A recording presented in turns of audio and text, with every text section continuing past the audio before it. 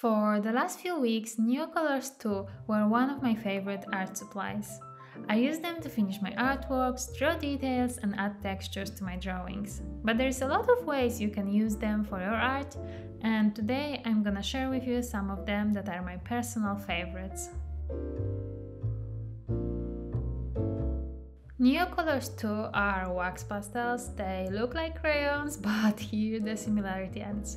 There are a couple of different types of Neocolors, but I've only ever used Neocolors 2. They are water-soluble aquarelle pastels, which means that you can create a lovely watercolor effect by mixing them with water.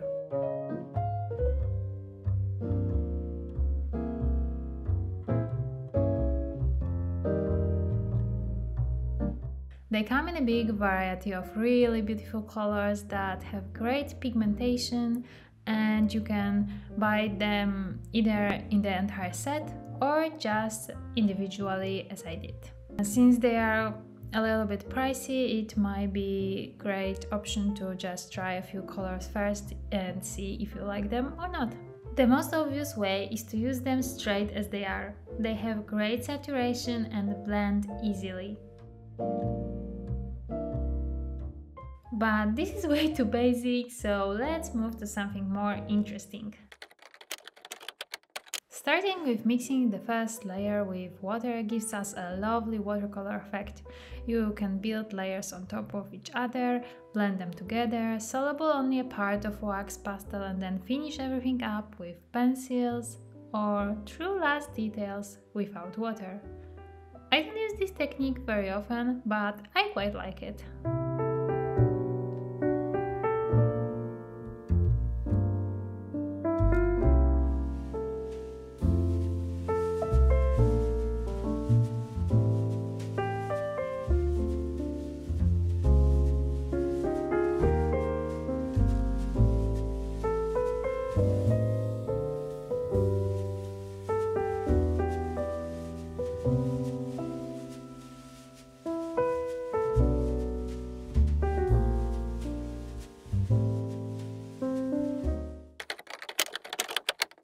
One technique that I really like using is starting the drawing with colored pencils and then finishing up the details and adding textures with pastels. It gives it this nice sketchy look, perfect for quick drawing, sketching outside and filling the sketchbook page. Using Neocolors on top of the pencils gives you a very quick effect of depth and textures, and you can create a lot of details just in a few minutes.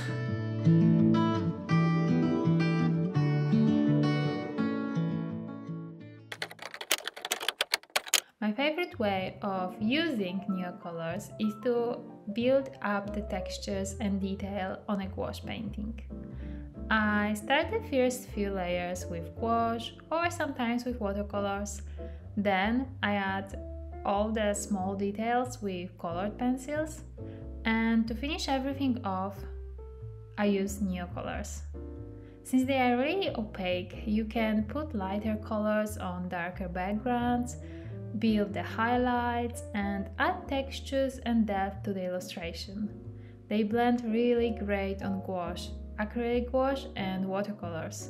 I really like the sketchy effect they give to the painting and all the textures I can achieve using them.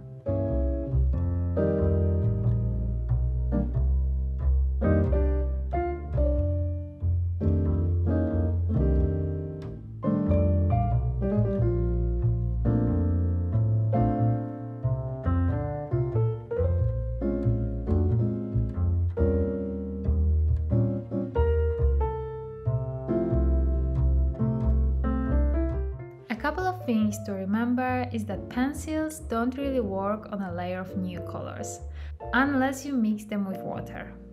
You can get a little bit of pigmentation, especially if this is a dark pencil, but it doesn't really work that great. It is necessary to add pencils details first and then move to Neocolors.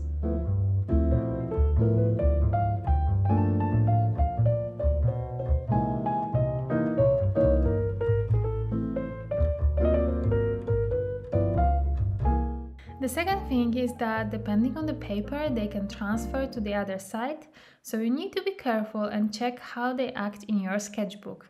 In my experience, I tried them on a few different papers and sometimes they sit nicely on one page and don't smudge, but sometimes, especially shortly after use, they will go to the next page and can destroy the whole spread. I honestly didn't find any solution to that other than using a proper paper. I tried fixative, but it really didn't do anything, so I just put tissue paper over each page to prevent it. Overall, I really like Neocolors. They are on the market for quite some time already and I've only found out about them recently, but I'm really happy I did. They allow me to create quick daily art, but you can also use them for so much more. That's it for this video. Thank you so much for watching. You can see some of my drawings I did using Neocolors here. And yes, hope you enjoyed the video. See you in the next one. Bye bye!